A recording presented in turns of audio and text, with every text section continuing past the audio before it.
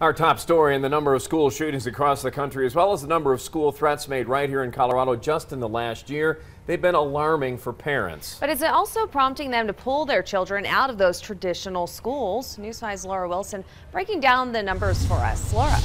Well, the state is definitely seeing a trend in students switching from a more standard classroom to a setting kind of like this one. But it's not homeschooling they're seeing the big numbers in, it's online enrollment.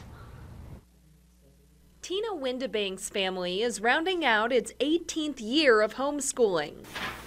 Her youngest, who's in high school, splits his time between homeschooling and private school. We can't protect our kids from everything.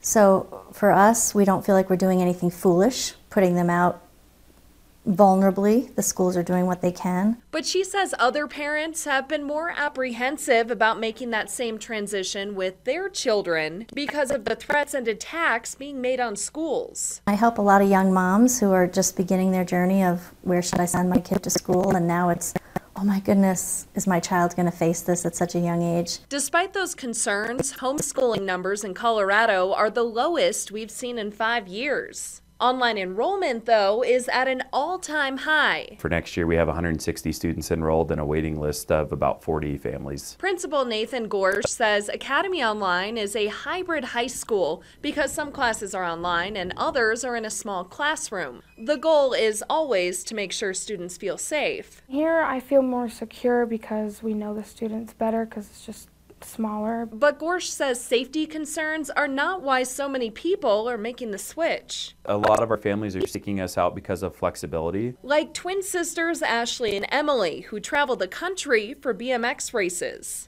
With this program, I can take my work with me because it's all online. So I just have to bring my computer to my races and I can just do the work there. For now, this trend showing no signs of slowing down. What we are hoping to do is create a model or a prototype of what the school of the future could look like. And there's a lot of different online enrollment options across southern Colorado. If you're interested in learning more about those or about homeschooling, you can just head to our website, KOAA.com. Watching out for you, Colorado Springs, Laura Wilson, News 5.